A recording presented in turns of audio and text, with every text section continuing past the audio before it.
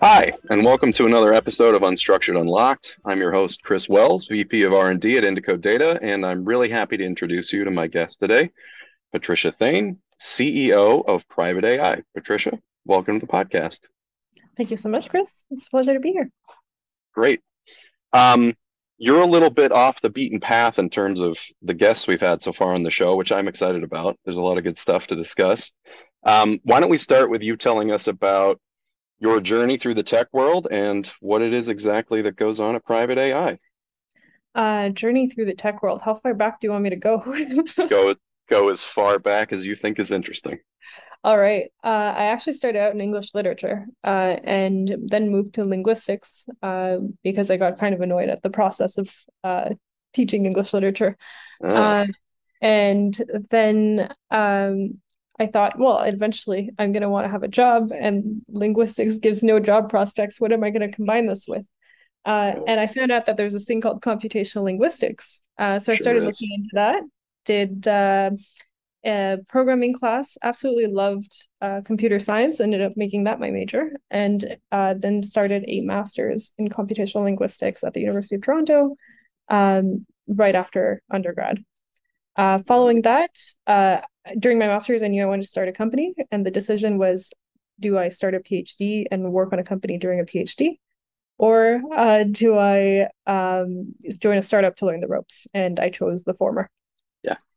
So for private AI, it's really about making it super simple for developers to integrate privacy into their pipelines because they're not experts of privacy. A lot of people need to worry about either compliance or customer trust, and they're Yep. collecting unstructured data that often they need to be able to see in order to debug their systems, train their models. So if imagine you're a Grammarly and you want to integrate a privacy layer into Grammarly. If we didn't exist, you'd either have to rely on a third party that actually has very low accuracy that you're sending your data to, and therefore not respecting your own customers' privacy because some of them store your data and use it to train their models, Yep. where you'd have to build in-house. And we found a lot of people were building in-house. Yeah. I can say I can validate both of those things. I have built privacy pipelines myself in-house, and I've also used private AI, and I far prefer private AI for the stuff Much I built. appreciated. Yeah.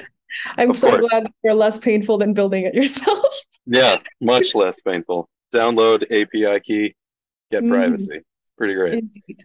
Thank So, yeah, absolutely. Uh, I'm always happy to be a commercial for you all. It's good stuff. you. Um, I also want to say I think you just set a record for the earliest mention of unstructured data on the podcast. So well done. It's exciting. Thank you. We Thank you. have a lot to talk about there. My favorite. Yeah, it's the best kind of data. It's the worst to work with, but the most exciting stuff is inside of it. I was perusing your LinkedIn. Could you give us the 2-minute introduction to what homomorphic encryption is? I want to know what those Uh, words mean together. Absolutely. So homomorphic encryption is a technology that I worked a lot of my PhD on. By the way, I'm an in denial dropout. I'm on leave, but probably never going back. And the uh, the technology there, it's all about being able to compute on encrypted data. So you encrypt it one, you encrypt it two, you add them together, multiply them together, you get a three or a two, if you Yeah. multiply them. And it's really good for example, matrix multiplications and polynomial operations, but not good for non-polynomial operations. Okay. So it can be used for password management, for example, and it is being used by Microsoft for password management.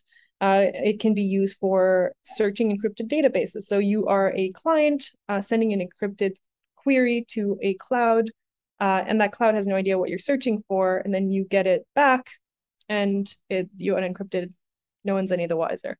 Uh, and a lot of homomorphic encryption schemes are quantum safe, which means Oh, interesting. not that there's a proof that quantum computers can't break it, but that they haven't broken it yet. Uh, Okay. yeah. A lot of them are based on what's called lattice-based cryptography. And I can nerd out as much as you want or as little as you want. That's great. So, like, Mm. this kind of encryption is immune to Shor's algorithm. Is that the kind of thing we're talking about? Correct. Yeah, that's right. That's one That's of the algorithms it's immune to. Uh, that's cool. and it's yeah, so it's partially what financial institutions might rely on if Yeah. quantum computers ever become ubiquitous and people could just Okay. rate RSA on the flip of a dime.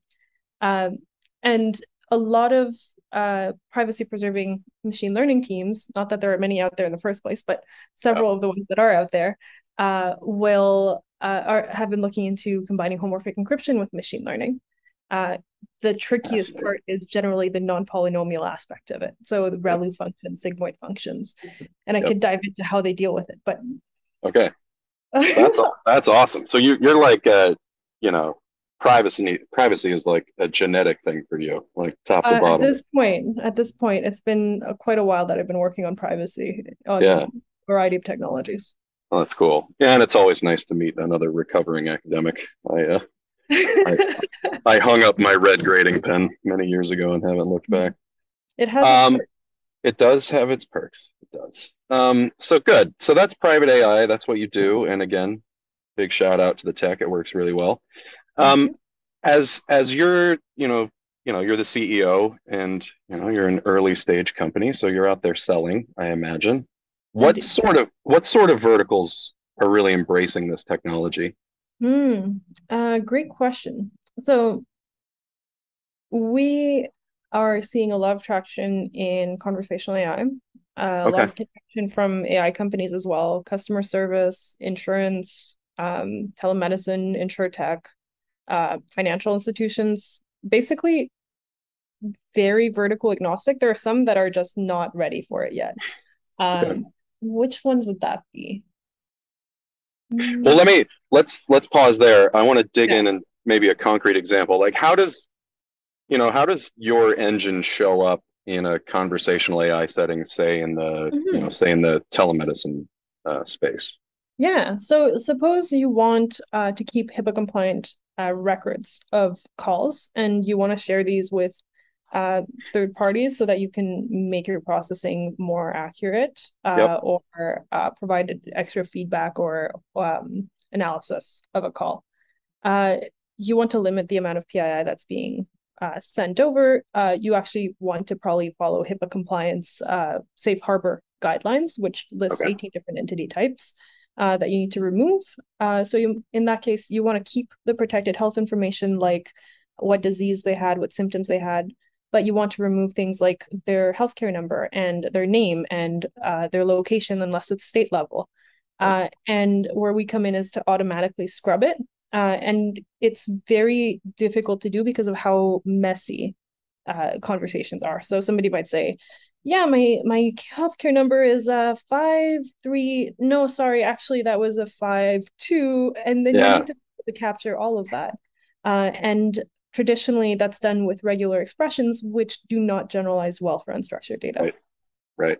Absolutely. So you're working at the level of like the chatbot on my phone. Are you also working with like phone transcripts and data like that? Yeah, yeah, for sure. Oh, that's exciting. And how many entities are you able to obscure slash spoof? Over 50 different entity types Wow. Okay. across 42 Uh, languages. that's awesome. What's which one are you most proud of? Like which one's the hardest to figure out? Which one? The numerical PI is such a nightmare. Okay. All right. Because they can. Especially because you're not going to find data sets out there with credit card numbers and people talking about their credit card numbers. All right. Not unless you're on 4chan, I suppose. Yeah. Okay. Right. And also the ability to capture these different types of PII across multiple languages as somebody code switches within a conversation. So some countries might have franglais in Canada or Spanglish in the Yeah. US or Hinglish in India. Yeah. Um, Generally pigeon, right? Mixtures yeah, of languages. Yeah. exactly. So being able to do that, I'm also very proud of the team for having developed. Fascinating. All right. I could dig into this a lot. Maybe one more question on the tech. You Mhm. mentioned data sets being hard to find. So how do you go about improving your models? Mm. And you're not using client data, which is huge. I love that.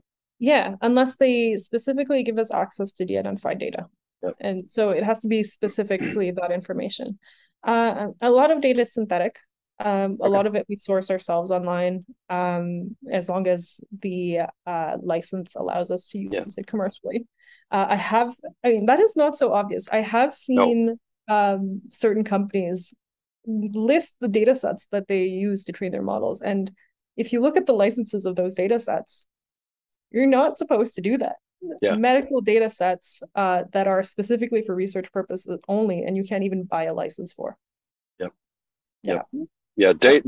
Data licensing is a real problem. We could do a whole podcast just on that, I think. Yeah, seriously. And it's not something they teach you in school. No, no, they don't. Like many other useful things not taught in Mhm. schools. Uh, Good. Okay, so that's a little bit about the tech and some of the verticals. When you're selling to these companies that are out there and they're saying, "I need a privacy solution," what are the personalities, roles that you're talking to? Like, who's out there shopping right now? Yeah. I mean, our goal is to sell to developers. So ultimately, that's who we are Okay. selling to, but we might normally talk to their managers, who are more aware of uh, the actual problem that they're trying to solve, because they know where the data is coming from, who the data has to go to, and who's getting angry at the top for misusing the data. Yeah. Okay. So how does that work? If the developer, you've got an API out there in the cloud, are they sending the data to your cloud, or how are they actually getting this technology into their pipelines? Mm, rarely that way. Most of the time, because we practice what we preach and we want to Yeah. minimize the flow of personal information, we send a container to their environment that they deploy there, and then they call it as a REST API. Oh, interesting. So then they just have to pass some security scans with the container and they're good Yeah, to go.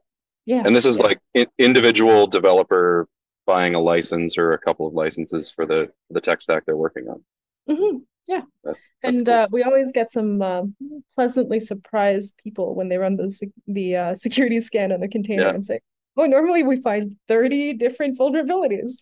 Yeah. Yeah. Yours are clean. Yeah, yeah, That's awesome. yeah. Love to hear it. Okay, so you're targeting the individual developer. Are they mostly working on, you talked about chatbots. What types of projects are they working on that they're trying to inject privacy in? Okay. So chatbots, for example, Yeah, have a really big problem that if you want to use production data to train your models, those models are going to be memorizing information from that production data. that's right. Yep, One solution proposed is differentially private training. However, very costly, very yep, noisy, and you need to make assumptions of independence that don't always hold. yep.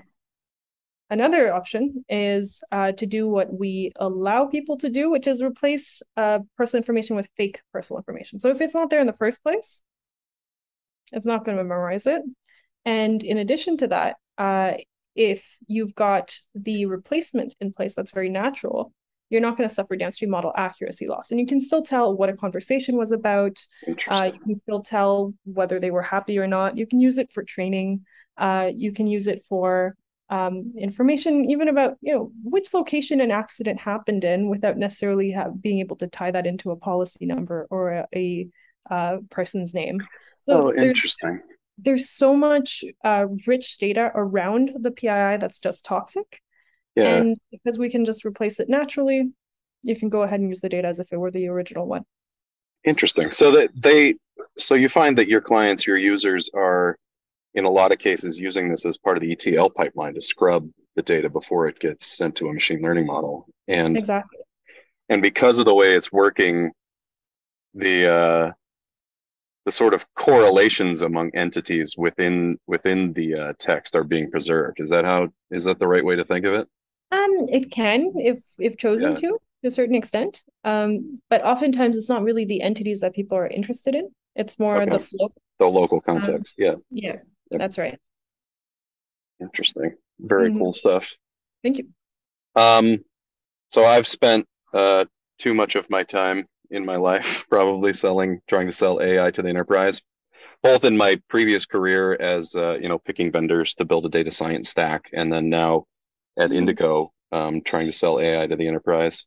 What do you find to be the big challenges in getting big companies to embrace AI? The big challenges to getting so I don't see it so much as the big companies having to embrace AI as there's a solution to a problem and maybe AI solves it better, and it's that Okay. solution you're selling to them, not AI itself. Yeah. Unpack that a little bit further. That's an Yeah. interesting thought. So let me give you an example. Yeah. Data loss prevention companies Yep. can do a lot of regular expression scans that are very efficient. And so you can process a huge amount of flow of data through them. And if it's not perfect, it's fine because it could still pick up more or less whether there's some sort of sensitive or personal information Yeah. within there that shouldn't be going.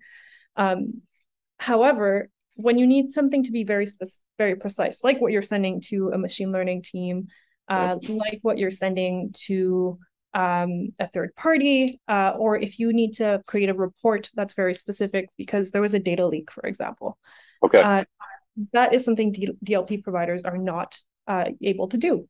But if you go to an enterprise and you say, I can solve this problem with a more precise solution than DLP solutions do, Yeah. As they don't care if you're using regular expressions that are better or if you're using AI that are better, as long as it works. long as So it's it's really better. the Yeah. AI that you're selling.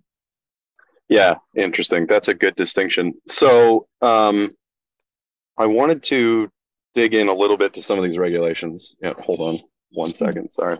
Hey, how you doing, pal?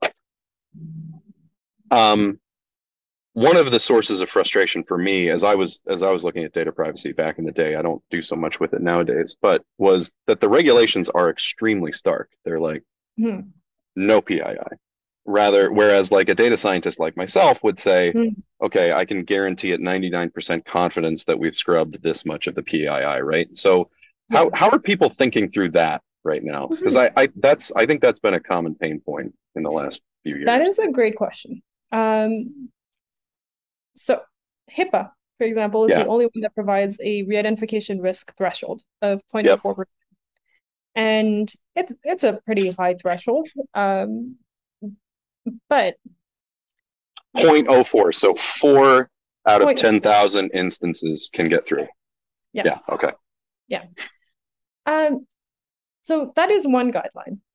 And what I like about that guideline, even though it is certainly flawed, is that it is admitting that no one's perfect. Yeah. And what we can, and the thing is, a lot of people expect privacy technologies to be perfect. Otherwise, why would we even use them? All right, well, let's just not encrypt things because people can go get phishing attacked. Let's Yeah. just forget about VPNs. Who cares? Because they can't be perfect. Yep. Not how it works. Our goal is to minimize risk, and Yep. I can't speak for all legislators, but it seems like as long as you've made a genuinely good attempt at finding the best solutions, at thinking through the vulnerabilities and addressing them, if or when a data leak or a vulnerability gets exposed happens, Yep. the public and also the legislators will be a lot more lenient on you. Yeah. Yeah. That's a great point. Minimizing risk. One of the conversations I had back in the day was well, you can't put this in the cloud because, the cloud's dangerous. And I pointed out that these documents had been copied dozens of times across network drives and people's laptops. It's like, this is probably the least of your worries, the fact that this is within our own VPC in And AWS. So that point about like making a reasonable attempt, I think is it sounds like people are thinking the right thoughts nowadays, which is exciting to me. yeah, and I'm curious about what you have found to be the biggest problem in selling AI to enterprise. So it's actually related to the question that I asked you about, how do you prove that it's good enough, or do you have a good measure of good enough? And I find that a lot of folks will approach our technology, for example, helps folks automate their unstructured data flows, so moving documents through a pipeline, whatever that human-driven pipeline is, starting with email and ending in a database, kind of a thing. Um, and we always get asked, or most of the time, we get asked the question, like, what's the accuracy going to be? Mhm. And of course, my standard answer is that accuracy doesn't convert. It doesn't have units, so you can't like convert it to time saved, and which converts to dollars saved. And so, I liked your answer about, it's really about minimizing risk, and our technology is really about optimizing a process by taking unstructured and adding structured to it. And so, Mhm. getting people to stop thinking the thoughts that maybe make a lot of sense for a robotic process where it's, Yeah, rules driven, has been a challenge. And we're starting to see some daylight there, but a lot of people are still stuck in that old way of thinking about things. that's a really good point. And I'd like to add to that. Please. When it comes to accuracy, we're getting to the point where AI systems, in certain cases, if you're trained on the right data, will perform these tasks more accurately than humans. 100%. Yep. And I think there's this expectation that humans are perfect. There Humans are is. not perfect. No, In if somebody's not willing to accept that, I don't think that they're really going to understand what the accuracy truly means. no, I can't tell you how many conversations I've had where I've said, hey, just as a baseline, how accurate is your human process today? And the answer is, well, it's 100%. No, Mm. it's not. That means you haven't measured it.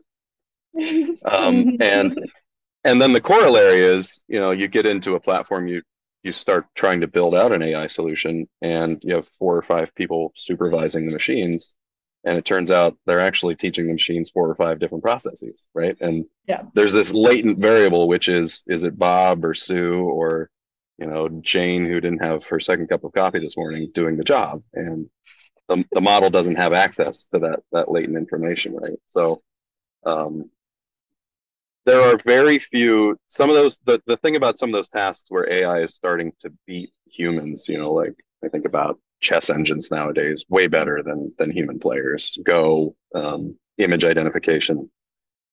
Those are real neat and tidy tasks. And the stuff that Mhm. people do, knowledge workers do in their jobs, not neat and tidy. And so that really is the starting point. Like, what should we automate? What should we structure? And then let's figure out how to do it with AI. Absolutely. And a lot of these tasks are just simply not scalable when it's a human doing them. So, Indeed. Yeah. And so not scalable and again, not uniform. So good. So that's selling AI to the enterprise.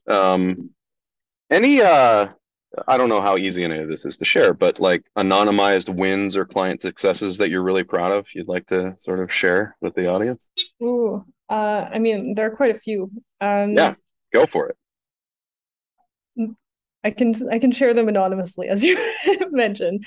Yeah, We do have a few public companies as customers, fair enough. which is always very exciting for a semi-early startup. I mean, we're only 2, 3 years old, 3 years, I guess, at this point. Um, one of them is one of the biggest communications systems creator, I guess you could Okay. qualify them as. We have uh, insurance uh, that purchases our system. Uh, we have had financial institutions who use our systems on a Yeah. one-off basis, but also some that do ARR. So being able to go across all of these verticals is really exciting to me because my Yeah. our vision for the company is really have for everybody to be able to just plug and play privacy.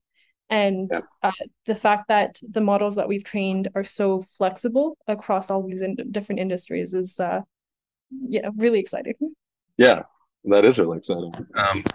Generalizability with AI is obviously a hot topic in Mhm. the research community. Yeah. Uh, Talk to me about a use case that really surprised you. Like you used it for what?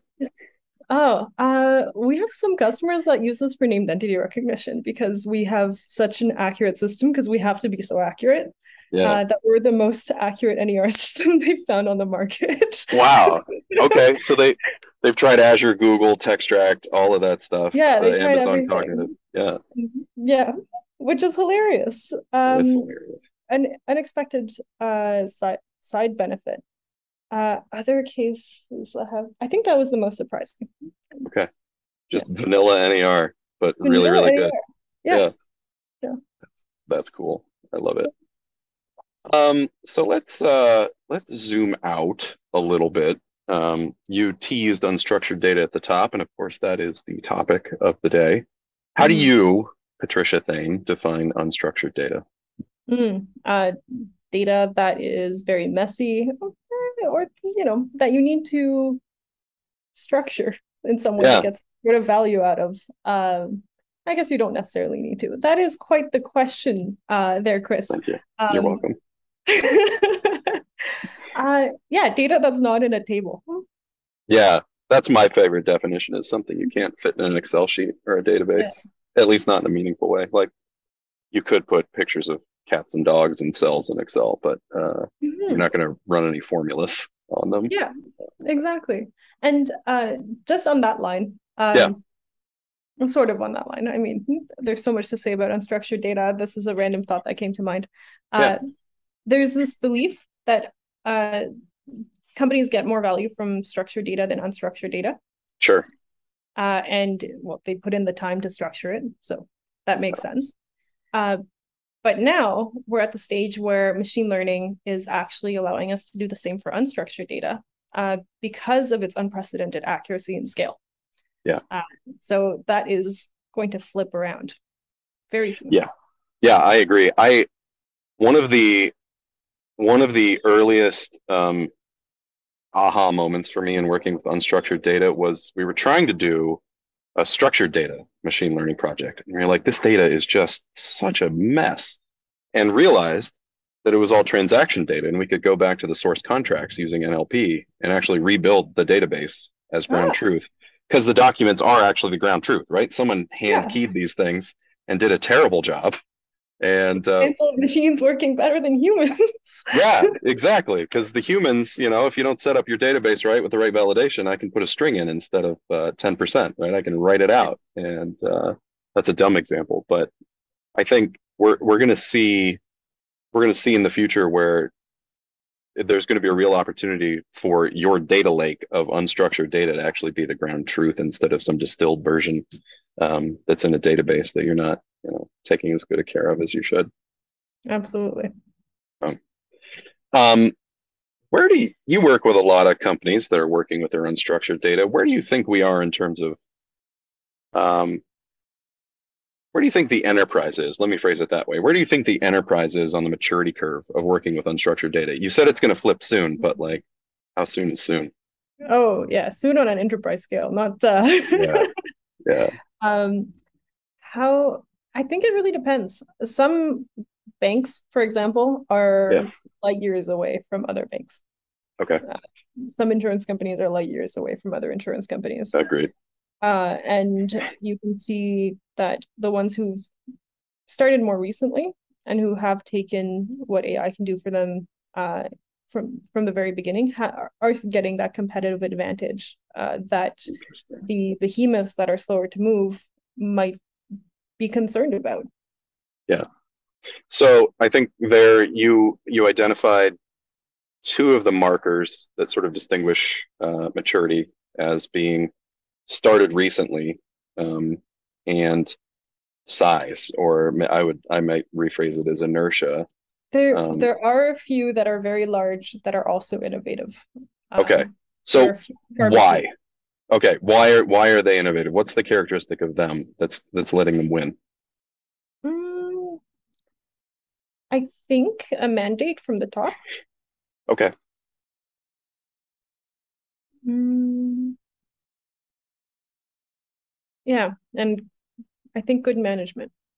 good management. Yeah, we on the podcast here we talk with a lot of centers of excellence leaders for automation, and two of the characteristics that I often see in mature organizations is one, just alignment top to bottom on the value and what we're trying to accomplish, and Mhm. two, the people that are actually leading that COE. And this describes all of the guests that I've had on the show actually know what they're doing, Mhm. and they have good processes and good accountability and all of that. So governance is a huge one, right? Right. So Absolutely. yeah, so that lines up. Any other markers that you would say you see as being like a sign that an organization, like a big organization, is ready to go with AI? Mm. they've started thinking about data rather than just about hiring machine learning engineers. Yeah, talk to me about that one. Yeah. Yeah. So the quality of the data is everything, right? When you're going to train the models. And in some cases, some people will hire machine learning engineers and have them label the data and do all of the other work. Nope, Uh, don't do it. it's just incredibly inefficient. Yeah, Um, and I think that in part that's about hiring proper project management with it some is. experience in AI deployment. It is. And I think that as more and more people get that experience in AI deployment and then move to these larger institutions or move across institutions to share that knowledge, Yep. uh, we'll probably see more uptake of actual AI solutions that get deployed. Yeah, that's a really good one. I want to turn that one into a soundbite. Don't hire machine learning engineers until you've figured out your data and how you Yeah, really want to use it. exactly. Yeah, that's great advice. And if you're out there and you're listening to this and you have machine learning engineers that are labeling data en masse, like fire yourself. You've done a bad job. Um, Seriously. that's that's Sorry, not what sorry they're to for. whoever's listening to that, but Yeah, yeah, maybe not fire yourself. Learn, yeah. improve, move on. Okay. That's the much more diplomatic way to put it. Yeah, but please do learn the lesson. Like there are people, the difference between structured and unstructured data is that it takes intelligence to decide what the right structure is, and two different Mhm. intelligence looking at the same document. Even something as subtle as I'm an account receivable versus accounts payable, I'm going to be more focused on different parts of that invoice as I work Yeah, with it, right? So you have to bring that intelligence to those documents and images and whatever else it might be. And your learning engineers have intelligence, but it's not that. exactly. And Yeah, this is actually something that I think healthcare AI has figured out because interesting. the data is just so foreign to the machine learning engineers and it's so Ah, obvious foreign. So who do they get to label it? Doctors, nurses, yeah, people who have some sort of background in healthcare or biology. They don't, that's interesting. yeah, Okay. I generally don't think of healthcare as being at the cutting edge of anything. Of course, I live in the United States, so it's a whole other ball of wax. that's interesting. But you know, a lot of Canadian startups that do work in healthcare actually sell to US hospitals before they sell to Canadian hospitals because you guys Fascinating. have more money. So you are at the cutting edge of Interesting. innovation when it comes This is to good. tech. This is good. I'm Mhm. learning things here. I love it. Um, so that's where we are on the maturity curve. Obviously, depends on a few factors, which we talked about: size of the organization, how recently they've started, um, whether they have. I would characterize it as whether they have someone in a management role or a business project management role that has had a win deploying AI successfully. So the answer to how mature the enterprise is it depends on those things. It Um, does. And it might change from team to team. absolutely. Oh yeah, absolutely. Especially in some of these large orgs where you're just totally siloed, right? And you'll have your own IT stack and business stack on top Mhm. of one another. Yeah. Thinking about this, and I like the point you raised about Canadian healthcare tech startups. What can AI vendors do to help the enterprise get up that maturity curve faster? Is there anything that we could all be doing together? Um, I think it really depends on the use case. Okay. Yeah. Focus on a use case that's familiar to you. Talk to me about that. Yeah, let's see. So I think at one point, it's all about whether you're addressing a current pain point, and in some cases, a current Yeah. pain point that they tried to address themselves Yeah. for about a year or two and then failed.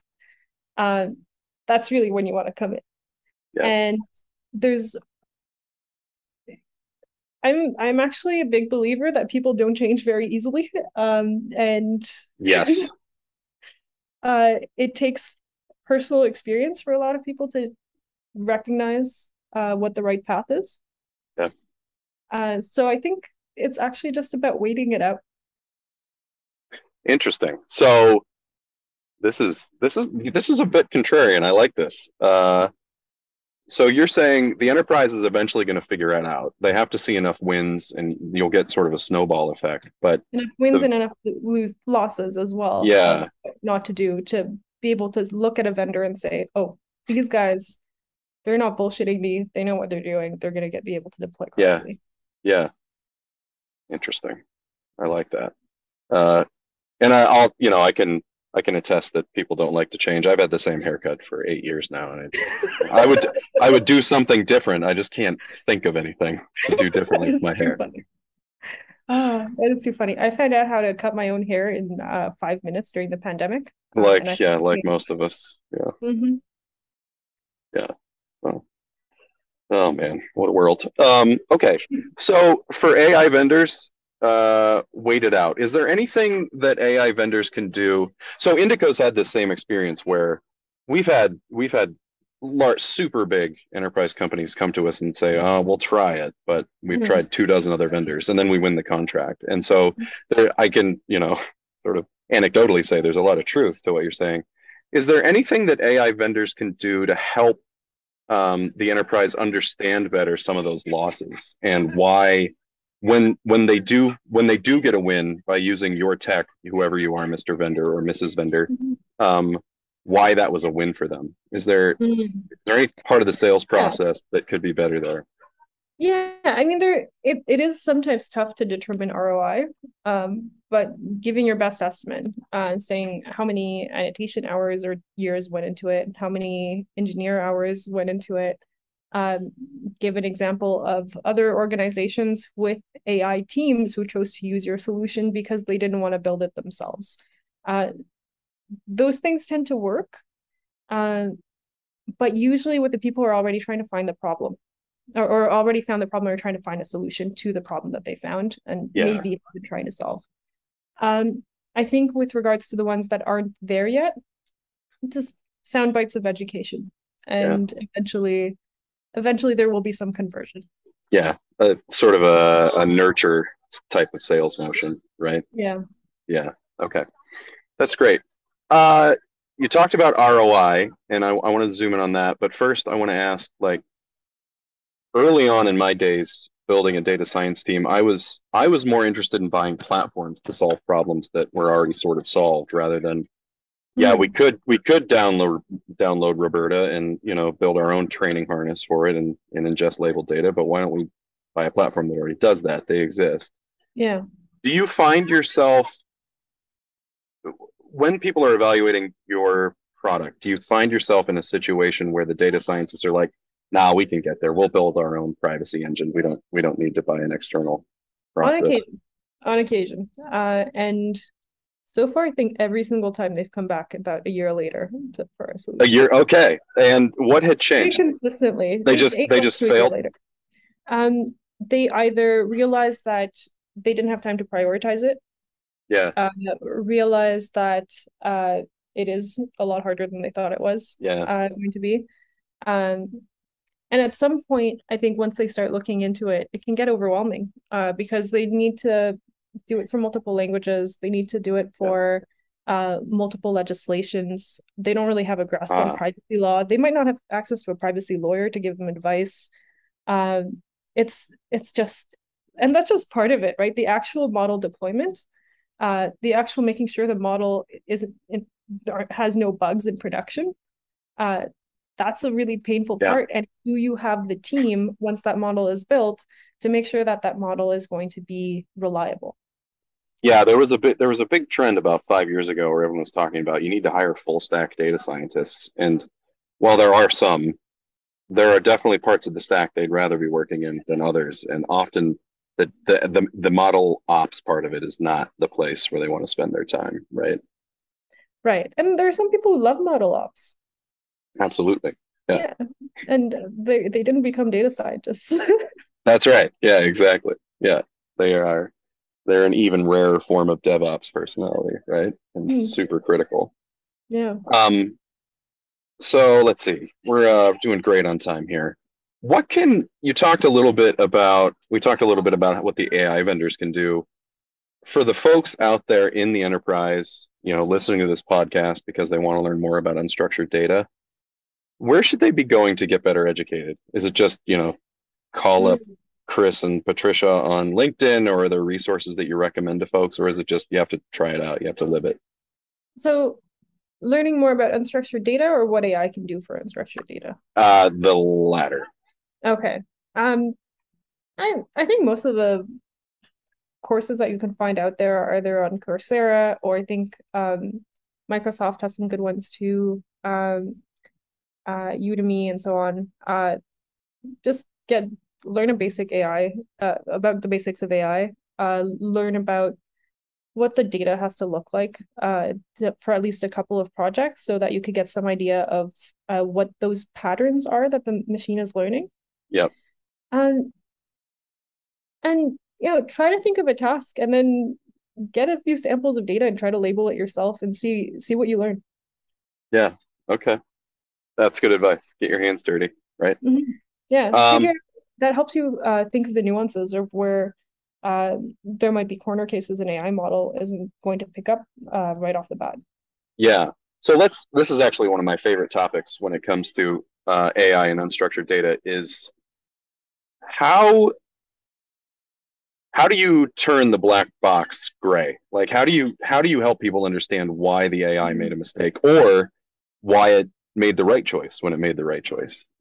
Yeah, it depends on the task there too. But if we think Okay. about PII detection, um, that it made the right choice. I think normally if somebody thinks that it didn't make the right choice, and it actually did, we send them the definition that we're using for that particular entity.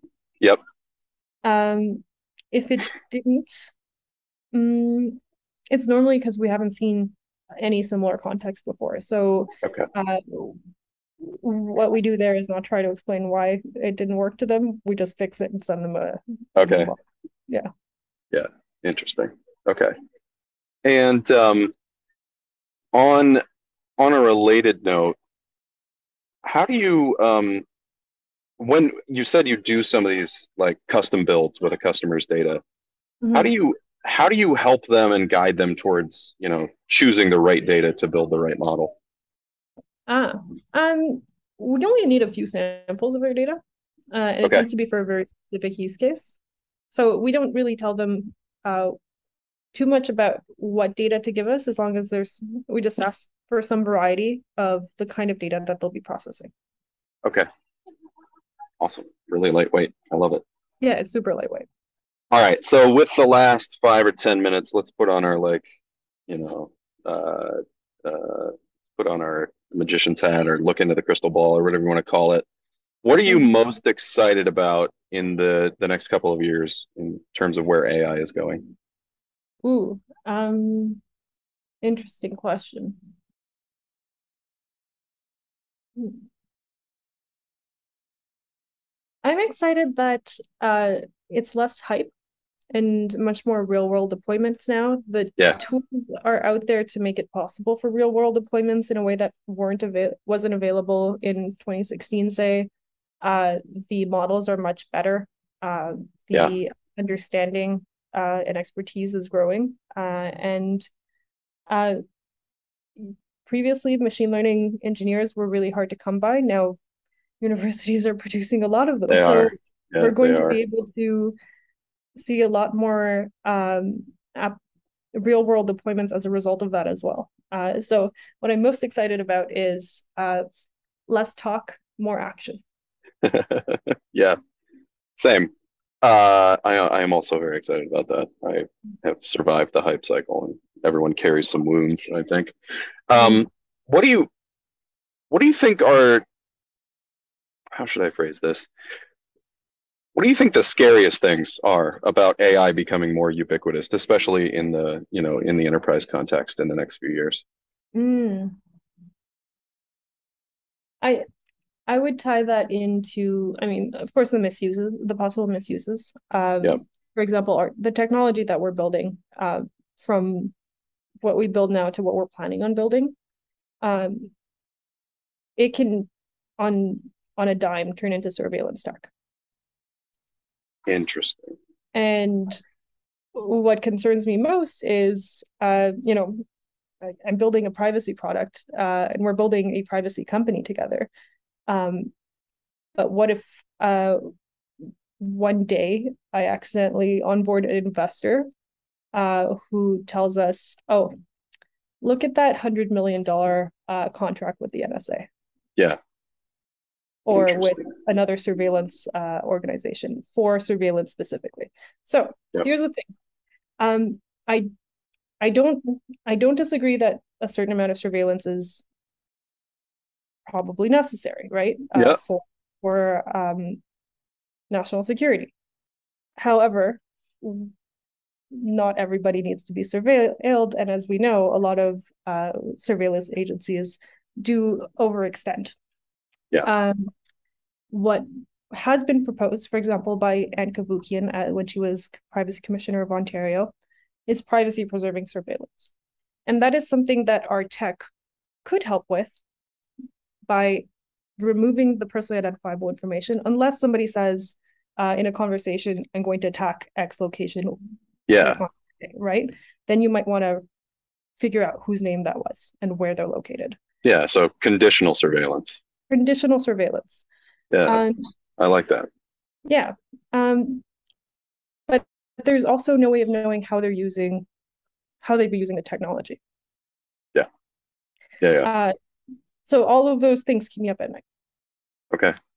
All right. As more and more of your containers get out into the wild, right? Mm-hmm. Yeah. Interesting. Um, yeah, I like the thought about conditional surveillance. I also really like the I really like that you're worried about that. That's good. And it sort of falls into, this is a category we don't get into too often because of the sort of profiles that we talk to, but ethical AI, right? And your training and intelligence. It's it's a silicon intelligence, but it's still an intelligence. And if you're not careful, your intelligence isn't going to be ethical or ethically used. It's Absolutely. important. And I guess in part it's also about being careful who you partner with, being Yeah, careful who you take money from, being careful who you onboard on your senior leadership team. yeah, yeah, absolutely. People that steer the ship. Yep. All right, so that's great advice for the startup founders and the AI experts out there, the people at the forefront. To wrap this up, my favorite question of all, the meta question: what did I not ask you that I should have? Oh, give me a minute to think about that. Yeah, take a minute. Hmm. Hmm.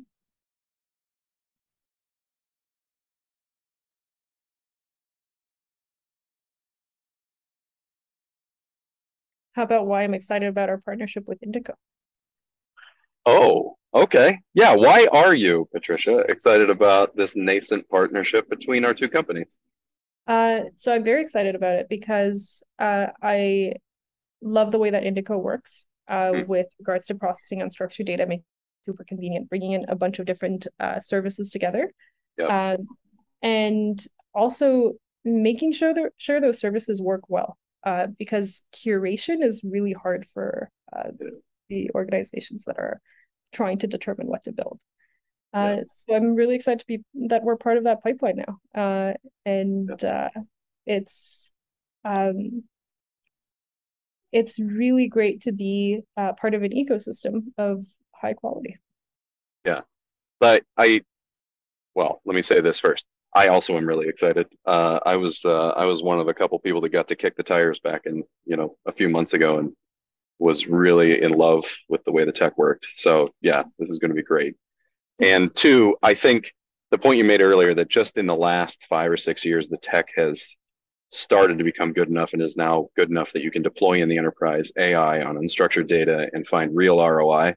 This is the point where you start to build an ecosystem of like, I have this tool for this, and I have this tool for this, and here's the platform that glues them all together. And I don't do this all the time, but commercial for Indico. Indico's that platform that glues them all together. So come talk to me. It's amazing. Great. Well, this has been Unstructured Unlocked. My guest today has been Patricia Thaine, CEO of Private AI, a fantastic privacy company. Patricia, thank you so much. It's been a great time. Thank you so much, Chris. Had a really fun time Yeah. as well. Good.